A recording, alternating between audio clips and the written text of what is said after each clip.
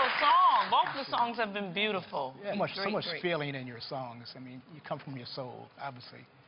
So much feeling. But before we get into the marriage, tell us about this project you just did at the Dream Center in L.A. Oh, man. I'm so excited. Right? It's my sophomore project.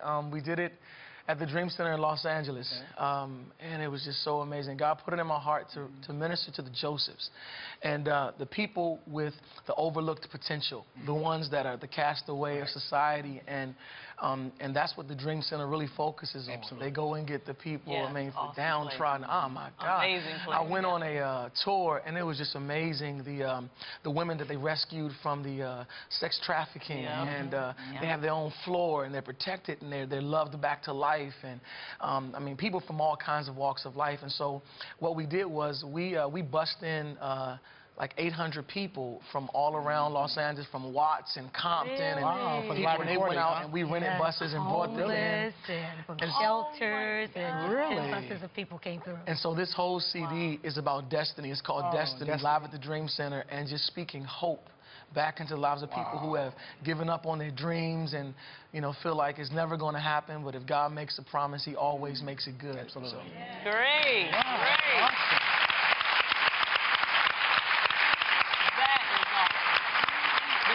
It will change your life, though. It's an amazing place. Yeah, we were there about 2 years ago, I believe it was. Yeah, about 2 years ago. It just they took us on the tour. We went over to the studio, into the building where they had the different programs that they have at the church. They told us that they feed 40,000 people a week. They feed. Yeah. Amazing. Amen. That's kingdom building right there. That's kingdom right there. Let's give the Dream Center a hand. I think they're really great. Talking about marriage now. Yes. You guys have a great story, and we'll get into it later. But you've been married now for how long? Only about, what 13 months? 13 13 months. months. I'm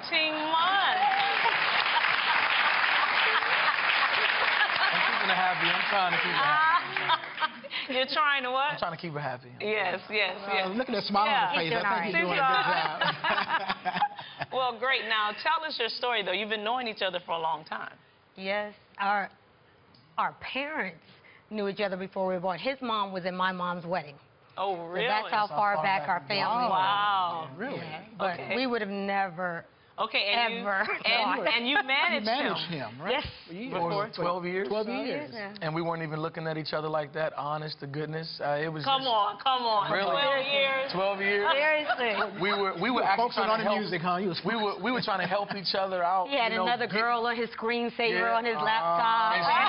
And I'm trying to help her. I'm trying to hook her up. Really? Checking out the guys, making sure, you know, All right, so she managed you 12 years, and then what happened? What happened? You know, we had a... I see what he's going to say. Some kind of spark, something happened. Should I ask you first? No, I want to hear his version. We all have different stories. Kevin, you go first. Okay, let's be real. One evening, in front of the house. Here we go. We were having a heated time of fellowship. We were we had a disagreement, and we were arguing, and I can't let stuff sit. Like, we may argue. It doesn't matter who I'm in a relationship with. We can't leave that way. It's just like that. So I say, well, let's just pray, And in the midst of praying, something happened. Like, not the argument, in the midst of praying. In the midst of praying. Okay. Like, I said, well, let's just pray, because it was just funky in the atmosphere.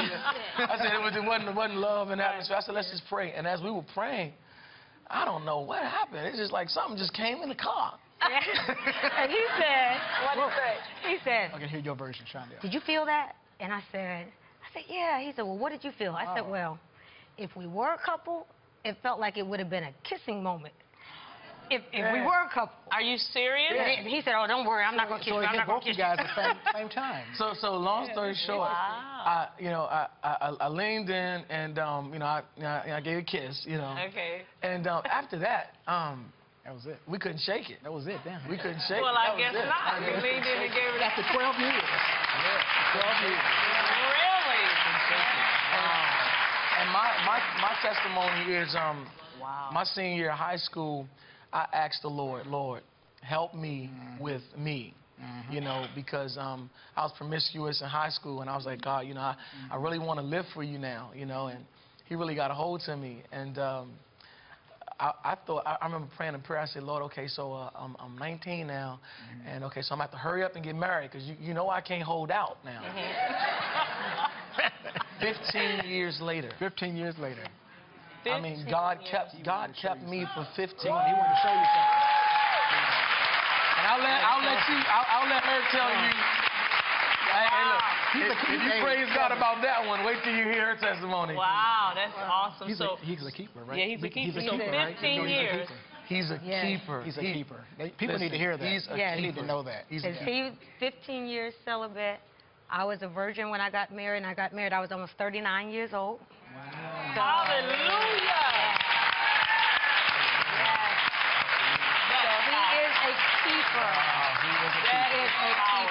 Yes. That's powerful. Yeah, and it's awesome when you wait. When you wait. It is awesome. Even 38 years. Even 38 years. Isn't that a blessing? I hope I was worth waiting for. She was worth waiting for. Hey, that's the way it is. That's awesome. That's awesome. Because you both honored God. Yeah. And that's the thing about marriage. For it to work, you have to put God first. Yeah.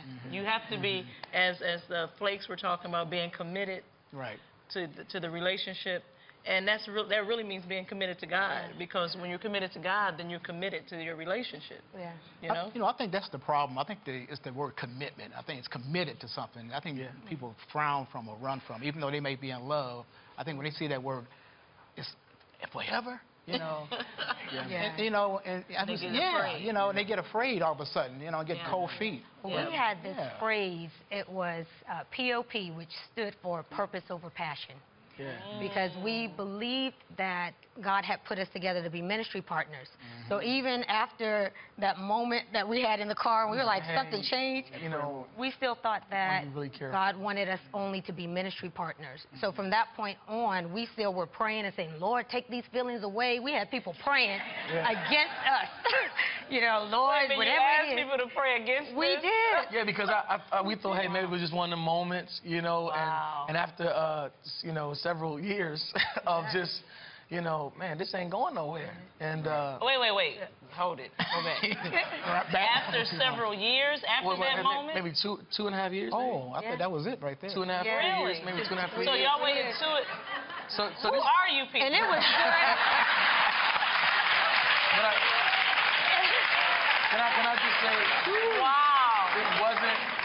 I love that. It was not easy. You know, she traveled with me, no problem.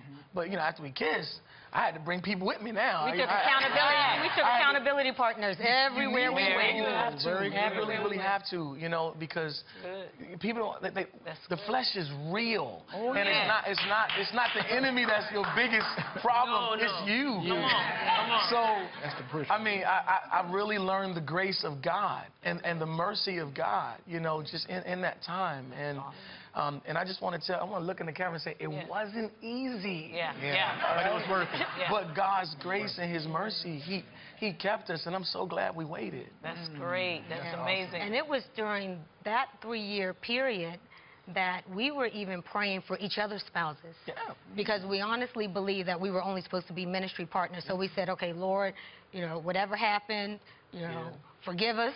And we were moving forward just in ministry, me as his manager. And we were praying for each other's spouses and didn't know the whole time we were praying for each other. So when did that hit you in the head? When did you realize that, okay, you know what, this is the will of God? Just a few months before we got married. I would say 6 months before we got married is when it really something like that. Yeah, because I'm the kind of person, when he speaks, oh, that's it. Once I know for sure, oh, we're going to march out on it. You know? Good. But if I'm not sure, you know, it's like, you wait until and then God, he spoke, and that was it. And, I mean, family was kind of shocked, because they're like, family was very shocked. You know? Yeah, after all these years, right. But now they see what God has done, you know, and bringing us together. And I've been so blessed to have her in my life. I mean, just for even who I am, she's a help. Every woman's not a wife. You know what I'm saying? You better preach. This is my thing. And it's not that some women don't have a desire to be. Some women, they don't want to, well, And some men, they don't have a us mentality. So let me just say, every man's... It's because I hear some women like, every man's not a husband. Right. That's good. That's good. Because you have to be, you know, willing to sacrifice, you know. And she teaches me, to be honest with you, how to love, how she loves me like every day. That's honestly. great. That is awesome. And I'm sure working together for 12 years built an incredible friendship. Yes. Yeah. Where you kind of, even though, I mean, you waited. It's business, but still. But but to bring that into the marriage, that relationship after so long, had to strengthen the foundation. We didn't realize then all the conversations we were having during that 12 years of working together in ministry was really just preparing us for marriage. That's good. That's because half of the time I was working overseas, so we had to have telephone conversations. And so that meant you had to give undivided attention to the person. You know, we couldn't just watch TV and chat a little bit. You know, we were on the phone and having direct dialogue. And we went through all the different emotions, hanging up on each other, listening to each other. Yeah, we did that too. We did that too. That's good. But through all that time, we really learned how to communicate with each other. I learned his vision, which I think is so important, because now I know his heart, and I know I can represent him without even having to ask him. And I know how to pray for him. And so all of those years, we never realized what we were going through, thinking it was just for ministry, that it was actually for marriage ministry. Isn't she beautiful, though? She is. We call her, a lot of people call her Little Cece. Well, that's a compliment to me. I think she's beautiful. You guys are so sweet. I love your spirits. I love what God is doing through you. But you wrote this beautiful lady a song. I did. Tell us about that. Well, it's called Let It Be Known. And I actually wrote her one song that she walked down the aisle to. And the song I'm going to do tonight is called Let It Be Known. And it's just saying, you know, let there be no doubt. Because there might have been people that might not have been sure. You know, are you sure this is the one? Let it be known. She's it. There's no doubt. She's it for me. And I'm not looking anymore, so this is it. That's good. That's good.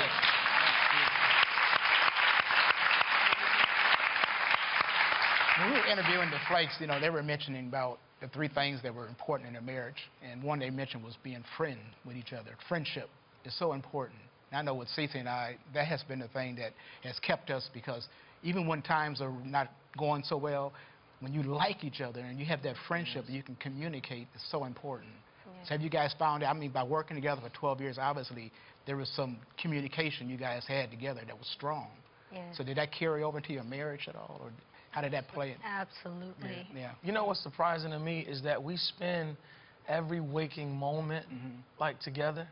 And like you said, we actually do still like each other. That's good. I mean, that's, because people have their philosophies about marriage and, oh, you know, you got to have, you know, there's no way you could work together. Your time, you can't work together. Space. And that's just not our testimony.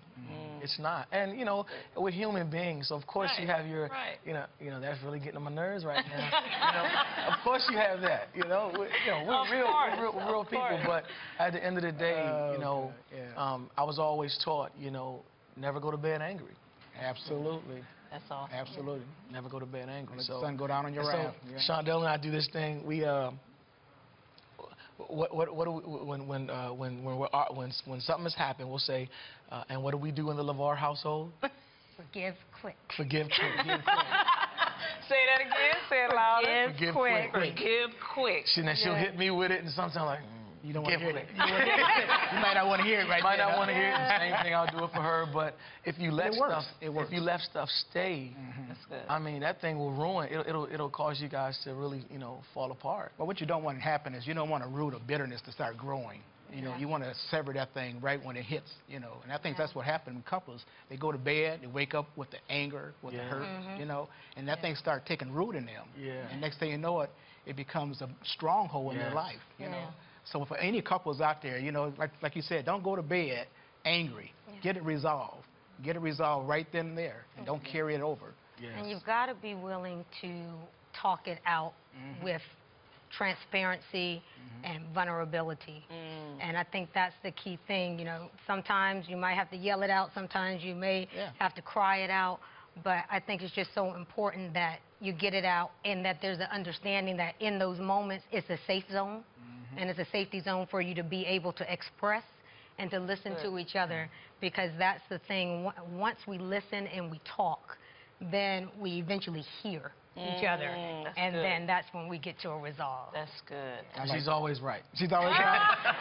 Very good. It's gonna work. In only 13 months, he learned. And we also found out tonight that sometimes a letter works too. Right. I was listening. So, will you sing that song for us now? I will, absolutely. Awesome. Absolutely. Let's welcome one more time Kevin Levar.